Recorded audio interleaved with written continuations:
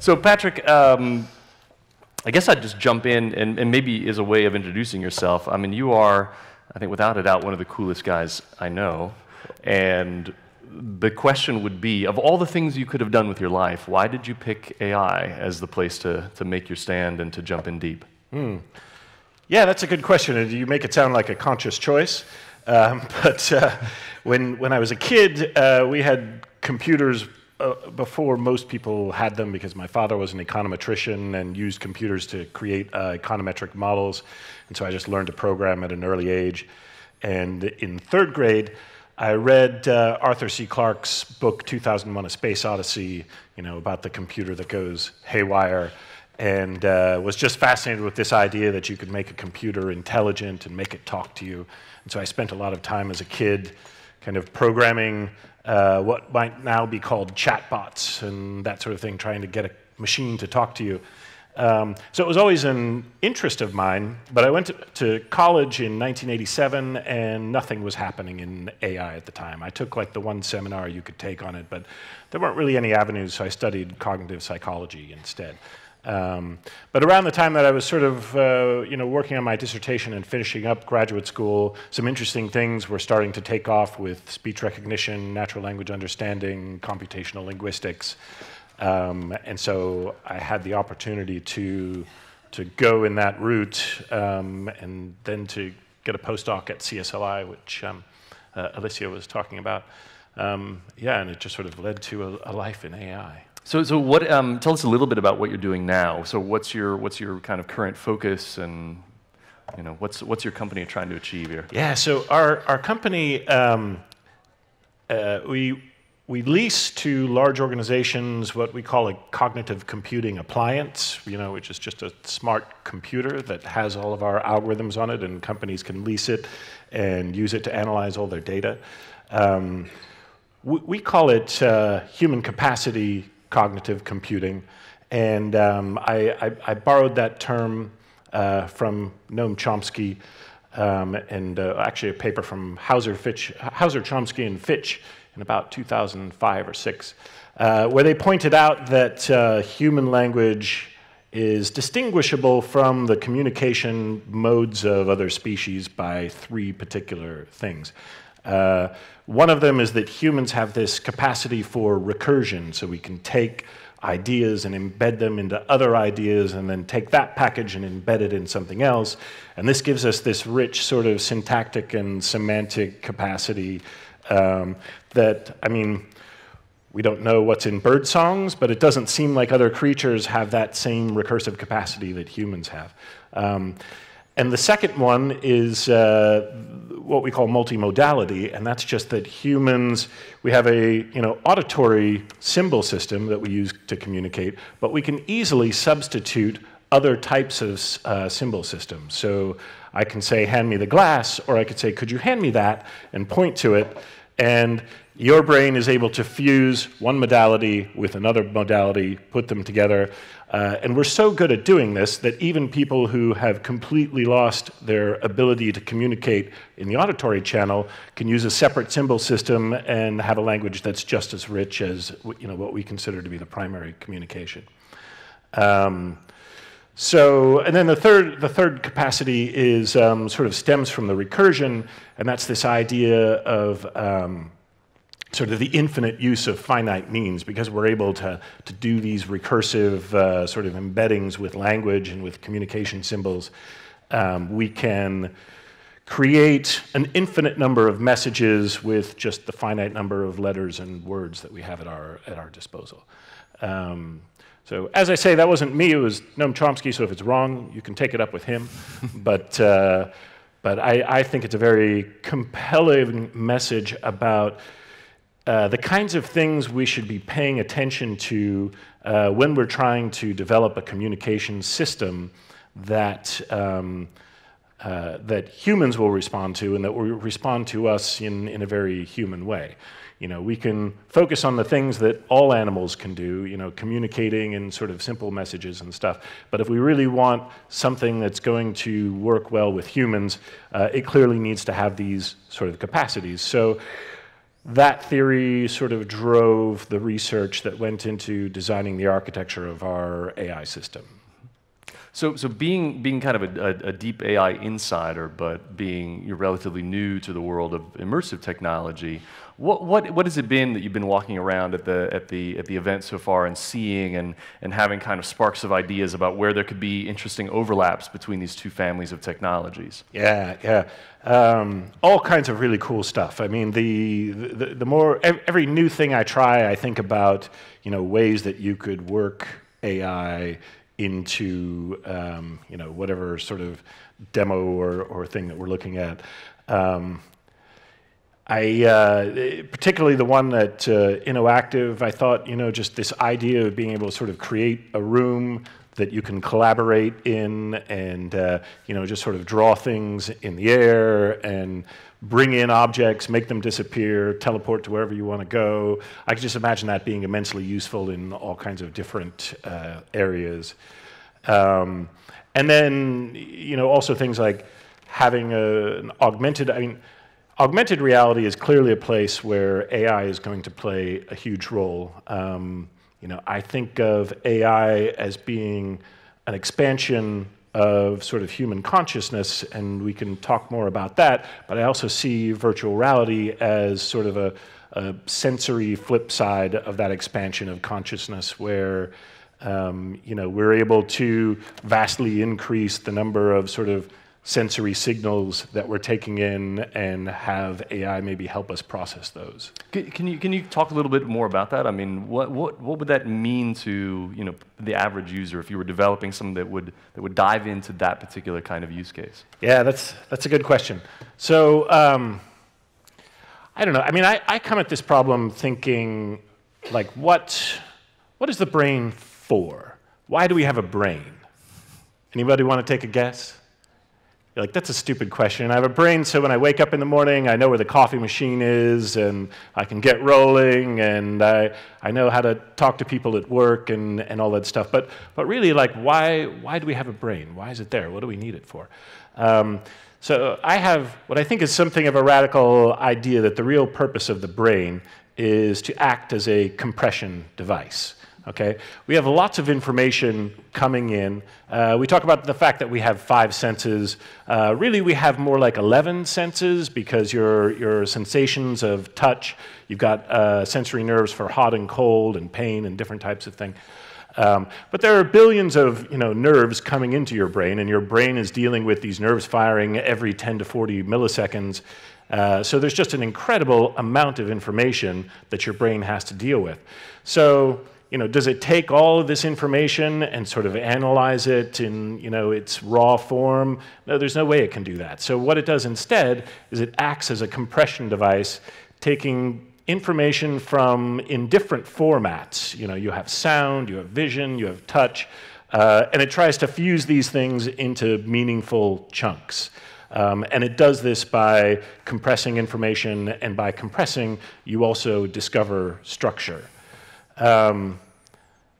I've forgotten why I was talking about that. What was the question? Yeah. So we're asking about that. You're taking this dive into. You said what you think the purpose of the brain is. Right. And I was just going to jump on that question because you talked about the brain is actually. You say you make this argument. The brain is acting essentially as a compression device. Right. And I think you were just about to jump into. Well, what's the purpose of all that compression? What's the purpose of doing all of that work? Right.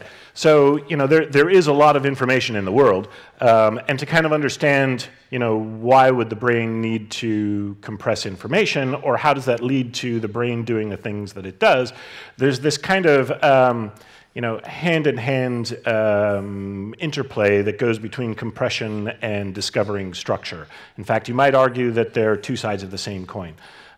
So that when you're taking in events that are happening in your world, and they're happening auditorially and visually, these events over time and in space in these 4 different dimensions, as they get compressed together, if they're compressed together in an optimized way, they'll be compressed in such a way that you discover structure both in space and in time.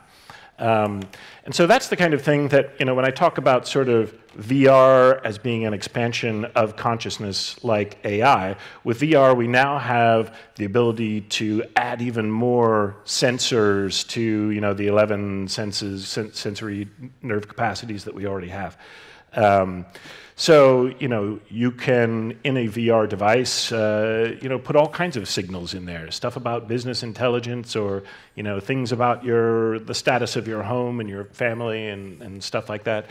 Everyone knows when you're a parent, you kind of develop this other sense where the children are always in the back of your mind. You kind of know where they are, who's going to take care of them next, that kind of thing. It becomes this other sense. I used to live in New York City, and I would joke that having a car in New York City was a lot like having a child because you had to constantly be aware where it was parked, when the parking was going to expire, how you're going to have to arrange your life to go get the car. So there's this thing that, you develop this sense of where's my child or where's my car. With VR, you can kind of offload all of that, create sort of an AI, expanded sensory store, and, have VR kind of represent these things externally in some way. So we talked a little bit about, before, we've talked about, how virtual and augmented reality can somehow, when we bring it together with AI, be acting as this type of very intelligent assistant, Right. So we don't have to be using some of our cognitive load to be keeping track of things and things that, we had this conversation, I think, on the train, things that, if you were very, very wealthy, you would not be doing a lot of tasks that we might normally be doing now. Yeah. You would have kind of a network of experts who are doing a lot of the feeding of information to you and sort of, priming you to act in a higher capacity. Right. So when you think of AI and AR in that way, what's really required to bring those two worlds together? What's really required from the AI side to make that happen? Yeah, so just in terms of platform, I mean, I see, VR as something, or AR, where, we can take all these different sensors. You would need some kind of platform where the sensors can be input into the AI, into what I call a common representational space. And that just means that, in the same way that our brain takes sight and hearing and sort of fuses them together in one part of the brain, the frontal lobe, we could also have an AI that takes all these various, inputs from things, puts them into a common representational space, and can serve as, an expanded memory for you, an expanded sort of pattern recognizer. Our brains are pretty good, but we have limited capacity, and we forget about things all the time, which is why it's great to have phones and the AI that's in Siri and stuff to sort of remind you about things. But when it comes to just sort of the bringing all those things together in a way that you could create a very compelling virtual reality world that really helps you feel like you have an expanded awareness. That, I think, is where the major sort of benefits are going to be. Because we talked a little bit about this idea of the inputs being one thing that's going to make the combination of AI and VR and AR together really interesting, and that we're going to gain lots of new insights potentially from the new data that these types of systems can capture. Yep. We also talked about outputs, what these things can give us in terms of new types of understanding, new types of representation. Maybe it'd be good to jump in on that input side. So when we think about virtual reality systems, either the head-mounted displays and all the information we're capturing, or the body capture that's happening to show a lot of the things that we were seeing yesterday, or with augmented reality with these cameras that are constantly scanning the environment, doing depth sensing. What are the things that you as an AI scientist see? Oh, if I had this data, we could do this type of learning. Yeah. So one of the things that I think is really going to be sort of the killer app, if you will, of AI and virtual reality and augmented reality in the future is just what I call salience tracking. So we move about in the world and we pay attention to things that seem to be important. When we look at paintings, we mostly look at the faces. There are in AI algorithms right now called attention mechanisms, and an attention mechanism basically tells an AI algorithm, if you're looking at a photo, what should you be paying attention to? And it might highlight faces in a photo or types of food and stuff. As well, in a sentence, it might highlight the sort of the subject and the object, and it does this using neural networks in just a statistical way. But people, when they started introducing these attention mechanisms to machine learning, found that it greatly improved, the kind of results you were able to get. So we can expand that attention mechanism to just sort of events happening in everyday life and say, what is it that's worth paying attention to? If I'm walking around with AR glasses on, I've only got sort of a limited range of view, whereas we could potentially put sensors all around your body or your car or whatever. And so those areas where you have blind spots, you can get information from them. But it's not enough just to get the information, because then your brain would just be overwhelmed with all this stuff. So you need something that knows, what is salient in the environment and what do you want to pay attention to.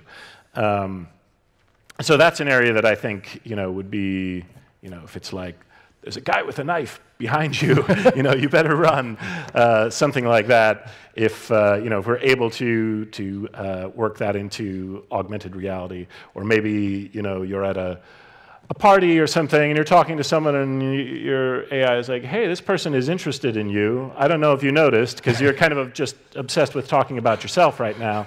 But that's something I could see as being a useful sort of salience tracking feature. So I think that's one area that's going to be really big. Well, and that was something you'd mentioned earlier. There's this really exciting thing of we have this potential to capture all of this data that tells us all these interesting things that are salient to us, right? Mm-hmm. But then if you think of the artificial intelligence being part of a system, it's also all of the other sensors that are out there in the world learning from each other. Right. Sort of the autonomous vehicle model that if one car gets in an accident or sees something new, all of the cars in the system learn from it. You have the Borg, Star Trek Borg mechanism, yeah. And that will be true of machines, I think, like cars, and it will also be true of humans. We'll be able to, if you are able to implement this salience tracking, on a personal level, and then upload that to some kind of meta model of human experience that you could then download into everybody else's, say, augmented reality glasses, and people could then be walking around learning from the experience of others that, like, hey, when you see this happen and then this happens, like, most of the time in the world it means this. It means this is going to happen next. And so you get a little sort of indication of that. Yeah. That indicates that. Yeah, it's interesting to think of this kind of meta level. We had a speaker last year, a cognitive scientist who was here, and like you said, you were talking at the beginning, like the brain is a compression device, and it's there, trying to discover structure, discover patterns. He was arguing that the fundamental purpose of the brain is a prediction-making device. Mm-hmm. Mm-hmm. And so I think of the prediction-making device of the brain being augmented now by this prediction-making device of all the other potential sensors that are out there gathering data, feeding into the system. Exactly. I mean, your brain has evolved to deal with the limited number of senses and the limited sort of experience of time that worked for humans for millions of years.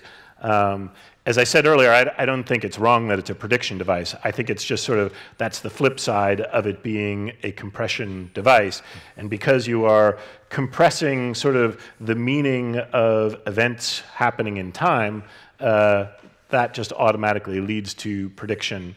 So that the brain, the fact that it's a prediction is sort of epiphenomenal of the idea that we can take events in time and compress them into meaningful chunks. So yeah.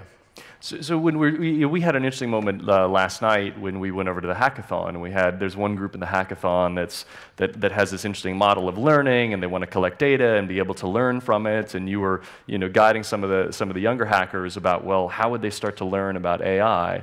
For the people who are here who are really interested in these two fields and want to find a way to combine them, what's your advice for getting started in really being able to learn about and apply AI? Yeah.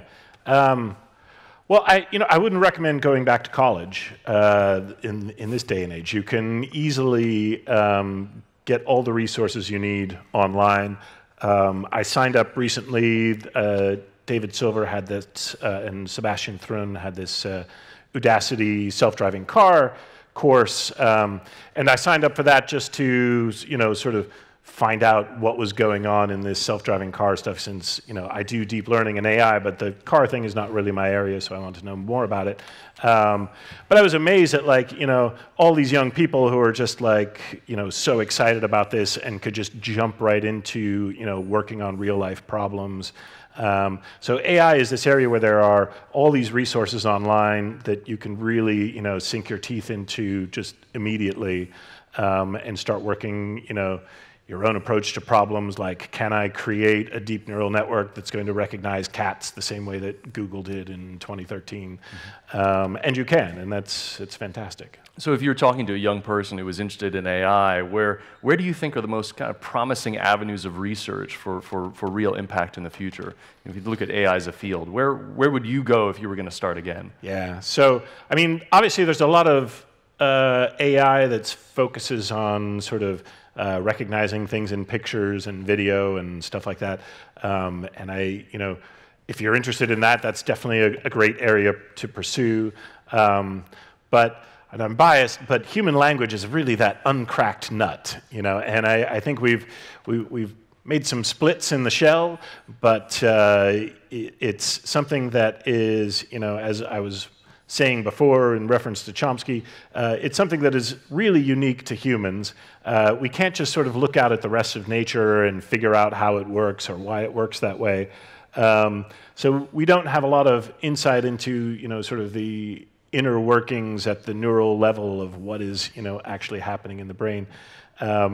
So the thing that everybody's doing now is just playing around with different neural network architectures and seeing how well they do at mimicking or getting close to what we see when we actually communicate with each other.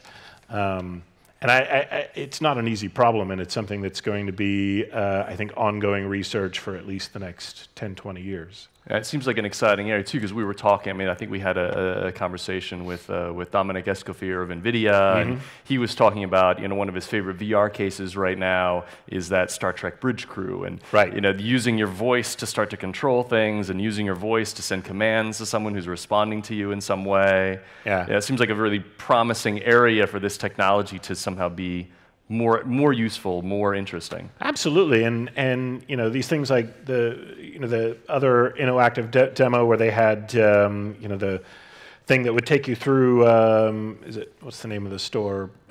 Media Mark, yeah, and take you through the store and help you find a TV and stuff like that. Great to have a little guy who will do that for you. But if it was really intelligent, you could ask it all kinds of questions. It would be able to answer things like, does this have a phono input, and which the people at Best Buy can't answer. I found, but things like that, or you could sort of ask it I'd really like to see how this is going to look in my living room, and then have it tap in some key that brings in the virtual reality of your living room with the stereo in it, and you can check it out. And if you had sort of AI and virtual reality and augmented reality working hand in hand like that, I think it would be a powerful experience, and it's probably the experience of the not too distant future. Yeah, this is one of the use cases I think we'd mentioned at some point. That was, you were talking about this ability to sort of track a room and learn from it, and it's an AI case that I'm both excited about and scared about. Once we start collecting all this data, we have conversations all the time at home where I'll make some claim, that claim is said, no, you didn't ever say that, or you said something completely different. And personally, I think, I don't know if I would love or if I would hate the AI assistant who said, you did actually say that. Right. You know, right. here's what really happened. Right, the accountability AI. Yeah. But, you know, that could be very useful in, you know, just sort of the conflicts of the real world, too, where, you know, obviously we're all fighting about what the truth is these days and what, you know, what do facts mean, you know, how are we representing what's going on in the world, you know, and not so much AI, but just sort of the expansion of you know, human memory, just things like putting dash cams on dashboards to sort of have evidence of what happened in an accident, you know, in my opinion, has improved humanity. I mean, not specifically the dash cams, but, you know, just sort of this expansion of technology and of our ability to get at what is the truth. You know, and that's obviously happening in my country right now, where like people who grew up where you could just make up the truth continue to do that, and then the media is like, but wait a minute, we have evidence here of you saying the exact opposite thing, and we'll see whether that has any impact on results in the next election. Yeah, when we hear Donald Trump saying the AI is fake news, then we know we're getting somewhere, yes, right? Fake AI. I wanted to kind of make this as a bridge to something that I know is, you know, is a conversation I've had a lot in Germany, which is there anything in this field, is there any avenues of research that that scare you, that you're afraid of the future for AI or of AI? Sure. I mean, you know, obviously there's all kinds of nefarious things that you can do when you have an autonomous AI that, you know, you might. With most AI, you have to give it some kind of objective. And we were talking about this last night, and the example came up of, you know, what if you told an AI, we want to figure out the best way to, you know, reduce energy usage, and the AI then comes to the conclusion, just kill all the humans, and then they won't use any energy. So I guess that's something to worry about, but hopefully in that system where you ask it, you know, to figure out the best thing, you would not also tell the AI, oh, we've got all these autonomous killer drones that, you know, you could use if they're going to be useful in this regard. So really, it's, you know, I guess my point is there's going to be a nefarious person with nefarious intention behind any kind of nefarious AI. And that's the kind of thing that I think we do need to continue to discuss the ethics of AI, you know, discuss what are the guidelines, you know, are we going to try to implement a kind of, you know, Isaac Asimov rules for the robots type of thing, or probably something much more extensive, which is already happening right now. So. Well, and that's the, you know, the next point that I wanted to think about when we're talking about the power of AI. You know, this discussion is always happening within the context of power in society, right? So having these more powerful systems, having these more powerful networks isn't totally neutral. You know, in some way it democratizes power and it also concentrates power. Right. You know, and I think that's a question that's really salient in Germany, is what happens when we have these systems that are able to see most of reality most of the time? How is that potentially going to be used against us? Is that going to free us, or is that going to put us in a prison? Yeah. I mean, I guess I'm an optimistic pessimist or pessimistic optimist, one of those. But I do think that, you know, overall, technology has improved our lives and gone more to the side of democratizing than the opposite. You know, so knowledge is now available in a way that it was never available before, and, you know, countries that are totalitarian and are worried about that do everything they can to keep that access to knowledge out of the hands of people. But we all know that it's just a matter of time before their ability to do that collapses. And we're going to have, you know, a much better educated world population. So I think the same is true with AI, that it's going to bring everybody, capabilities that right now are concentrated in the hands of, only the rich people who can afford to have assistants around them, telling them things and helping them to do things. And if you can have your own, AI that tells you, hey, now's the time to buy XYZ stock, or maybe you should look into buying a new home right now. This gives you the advantage that previously only people within a limited sphere of knowledge would have had. And so I think it is going to move us towards a better society. At the same time, there's going to be a massive transition akin to what we saw at the turn of the 20th century when we migrated from a primarily agricultural economy to sort of the industrialized economy that we have now. It was just about 100 years ago that John Deere bought a diesel engine company, and started to create tractors that could just drive by themselves. Well, not drive by themselves, obviously, but you could have one person, mowing a field instead of 30 people, and lots of people were put out of work. And we saw there was a huge economic depression that happened in the 1930s. Largely, I would argue, because of failed government policies that didn't create a safety net for re-educating a population that was now in rapid and drastic transition. And Franklin Roosevelt in the U.S. came in and tried to implement those types of policies. So I do think the future of AI depends a lot on how humans get together and decide on the policies that we're going to implement to try to help people transition into this new world. But it will be difficult, as all these things are. Maybe this will touch on your optimistic pessimism or your pessimistic optimism. Your daughter is 8? Yep. Do you think that she's going to have a more experience of freedom in her life or less than you have? Well, I think she already has more freedom in many ways. She's certainly not as bored as I was as a kid. Is that a good thing? I don't know. I mean, boredom brings creativity, I guess, but also just providing people with rich educational environments. I think helps the developing brain, and we have sort of an understanding about education now that goes way back, way beyond what we were doing 30 years ago. 40 years ago.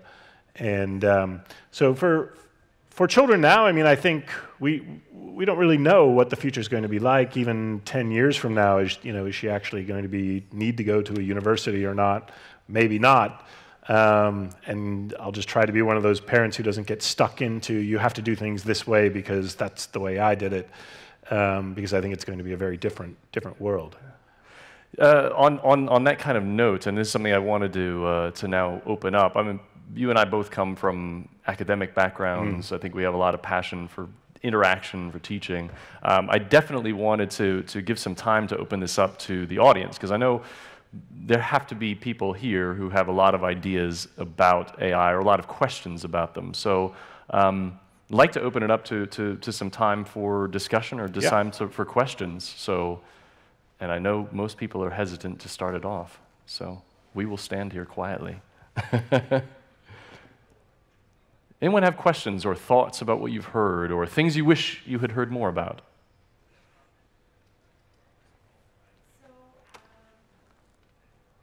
And we have a microphone. We'll run a microphone around, but you can say your question and I'll repeat it.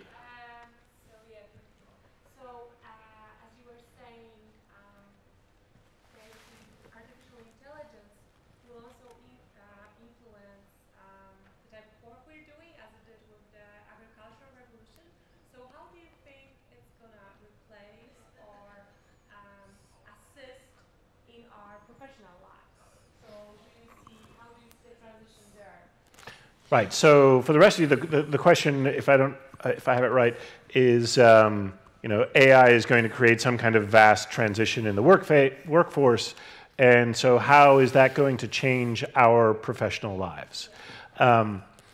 So my take on that is, there may be a rough transition period.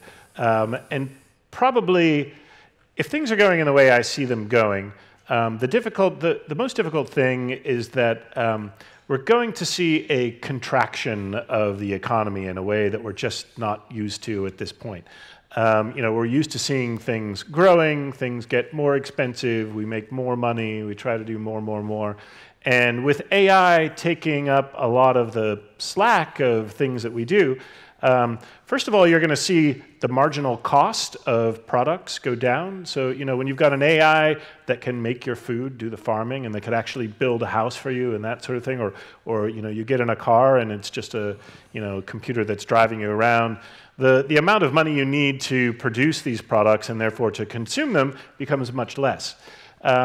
So while you might initially be nervous that oh gee, I don't have to work 5 days a week anymore to make the money that I need, at the same time, you may have less disposable income, but you won't need as much income because a lot of the slack is being taken up by machines. That said, you might then wonder, well, what am I going to do with all of that extra time? And what am I actually going to do for a job? I do think that AI has promise, but it's not going to replace all of what we consider to be the really meaningful human work.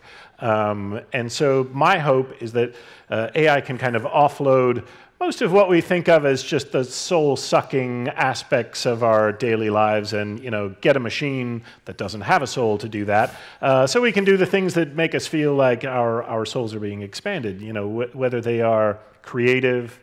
Well, I think, even if you're doing something technical, the work that is not soul-sucking is usually creative in some way.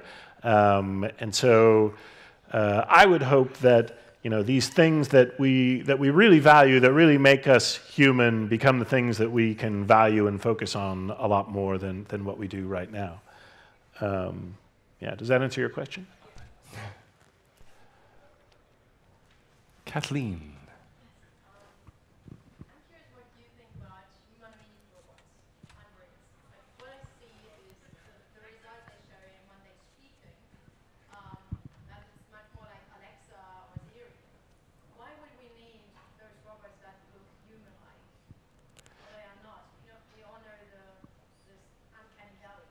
Right. Yeah, so the question is, what do I think about androids? Do we need them? We have Siri and Alexa that are just little boxes, and we can talk to them just fine. Do we need things that actually walk around and try to act like humans?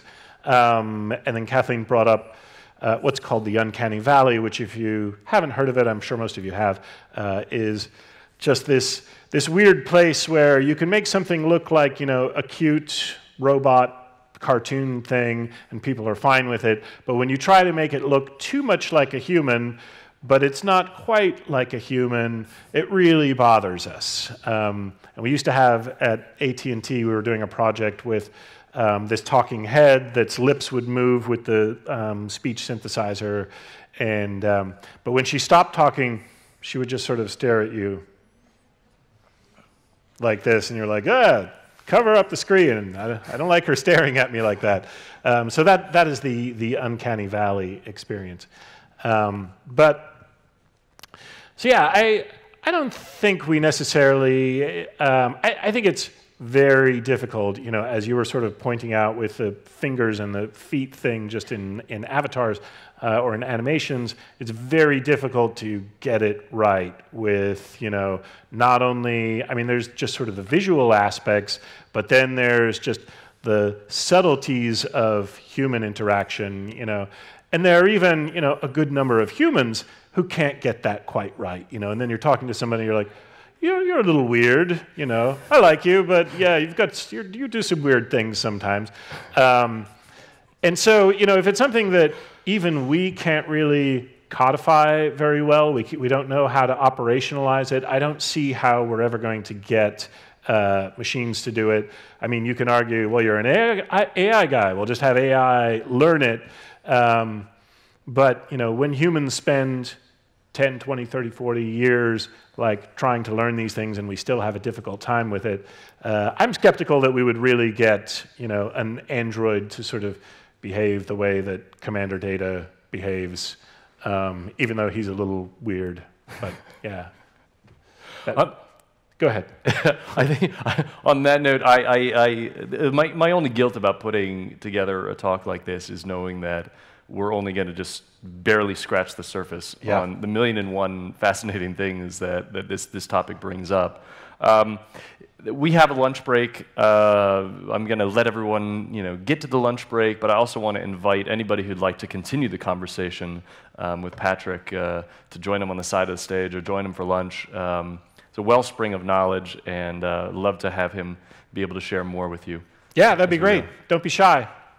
Thank you very much. Thanks. Good job. Yeah, nice work. Thanks.